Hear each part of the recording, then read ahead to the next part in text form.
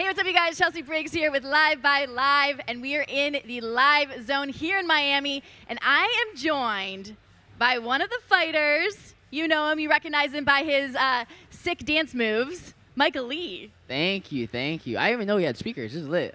You what?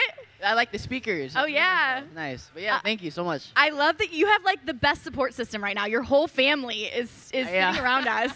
Yeah, my whole family had the flu. I have some family in Texas, so they came by. You know, I have a big entourage, so I'm very happy. That's gotta feel good going into today, because obviously it's a big day, it's a big fight. But having everyone around you has got to be pretty awesome. Yeah, no, it's amazing. What does your mom and dad say about the fight? Are they nervous for you? Like, what are they, when you first told them you were going to be boxing, what do they say? So my dad is just like, yeah, just be smart. You know, my mom's more, like, you know, of course nervous, like, oh, I don't want to get hurt, this and that. But she's seen my training, she's seen what I've been doing, and you know, she trusts me.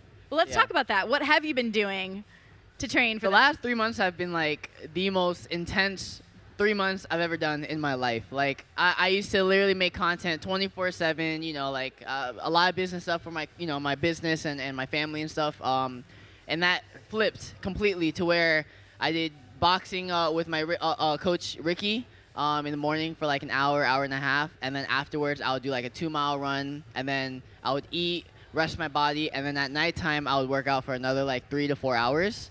And that was basically my whole routine every single day. And you've never boxed before? Like, this is brand new to you? Yeah, wow. This is brand new to me. What have you learned most about yourself in this process of training? Because it's grueling. I think I've learned that, like,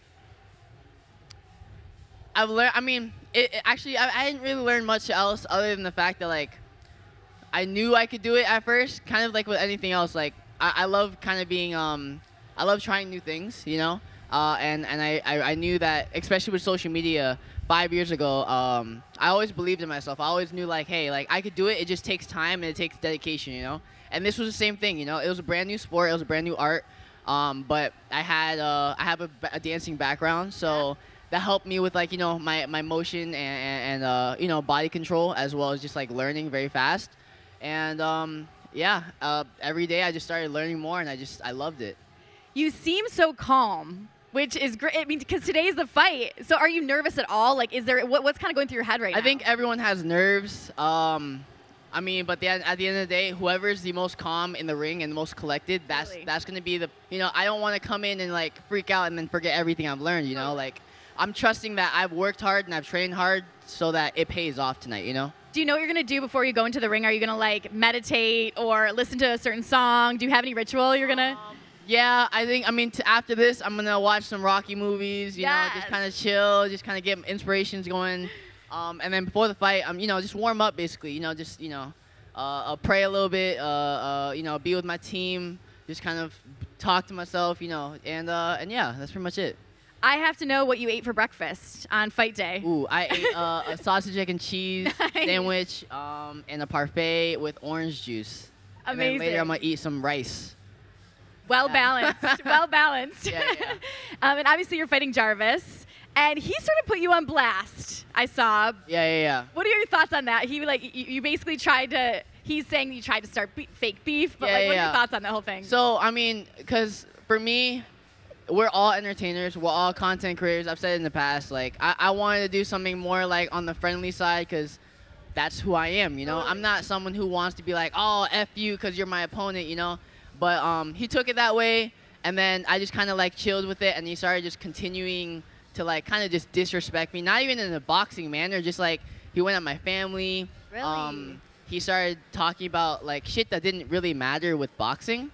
So he took it really personal, you know? He started going after my career. He started going after my mom. Wow. He put a porn star's face as my mom's face. So it's just really disrespectful shit that I was just like, all right, you want serious shit? I'd rather be the nice guy, because, you know, I prefer doing that and let the action speak for itself, and just, you know, at the end of the day, what matters is what happens in the ring, you know? Yeah. So that's what's just gonna happen. It's kind of, I mean, he's giving you, like, more motivation and fuel. Oh, no, go in there today. Yeah. No, I definitely trained way harder. I'm like, okay, I gotta, like, I'm taking this seriously, but let me, like, amp it up. Like, I'm not playing around. Every second counts, you know, because everyone typically has like 6 to 12 months to train. We only had 3, So I had to take advantage of all the time I had. That's awesome. And at the end of the day, like, what do you want to take away from this fight?